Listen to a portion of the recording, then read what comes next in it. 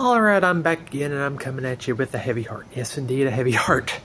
I know I look like more like garbage than usual. One, hair has not, I've not even tried to do anything with my hair. At the very least, I've been having allergy issues. If not, I'm actually sick. People are saying, oh, you have dark circles under your eyes. I always have that. The lighting doesn't help because I have horrible lighting. Anyway, I don't care. I've got big time news that's worth doing a video on, even if I sound even more congested than usual. It's just been announced that Joe Biden is dropping out of his re-election bid, and has nominated Kamala Harris, or as I like to call her, Horseface Harris, to take his place. Big mistake. She was highly unliked when she tried to run for the 2020 election, so any attempt to have her run would basically guarantee Trump would win. Other names are Gavin Newsom and Hillary Clinton, which is all horrible. I would like to say this is something that was unexpected, but let's face it, we all knew that it was coming.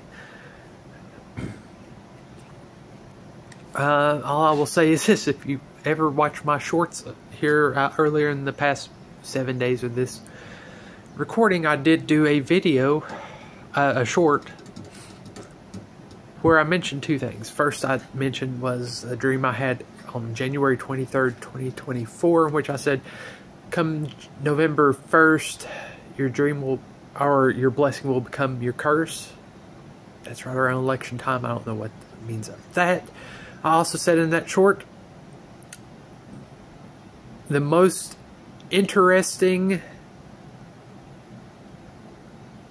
turns in this election have yet to come. Shit's fixing to get real, or I believe the words I used.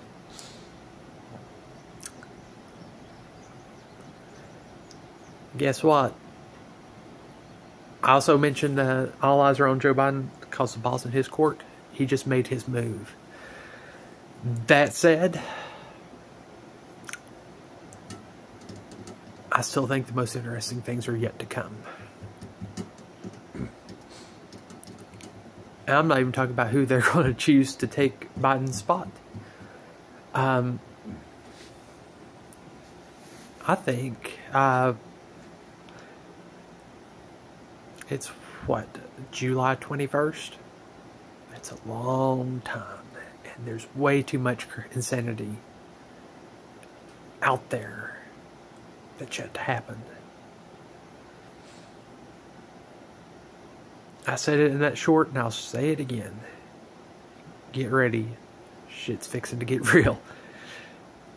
And I don't think even I can foresee everything that's fixing to happen.